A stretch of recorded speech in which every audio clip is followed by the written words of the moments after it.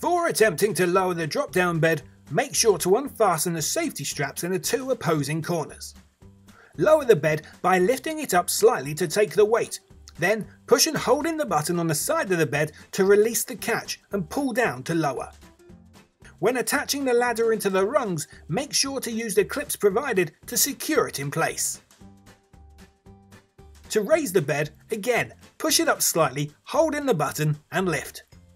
As a safety precaution, always remember to refasten the safety straps when the bed is in the raised position. The lounge area on board the motorhome can be set up in 3 different ways. When driving, you'll need it configured in a way that gives you access to the belted seats, as is currently shown.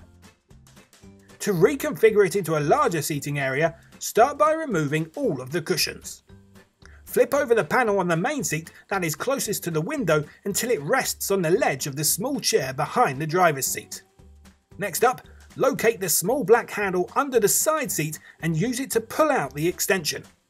Flip over the panel on the top to form the seat base. Then replace the cushions using the infills provided to make up the larger seat. To convert the lounge into a double bed, start by removing all of the cushions. Under the table on the right is a black clasp. Pull this down. This allows you to then slide the table into position. Pull it towards you and position it so that it fills the gap between the 2 side seats. Locate the table extension found in the offside rear wardrobe and slot it into the holes on the cab side of the table. Secure it in place with the clasp underneath. There is another lever under the table. Pull it to the left. This will allow you to then push the table down as far as it will go to create the base of the bed. Pull the lever back to the right to lock it into place. You may have to use a bit of force to get it to click and stay in position. With the table now in place, locate the base infill and position it next to the table between the dinette and side seats.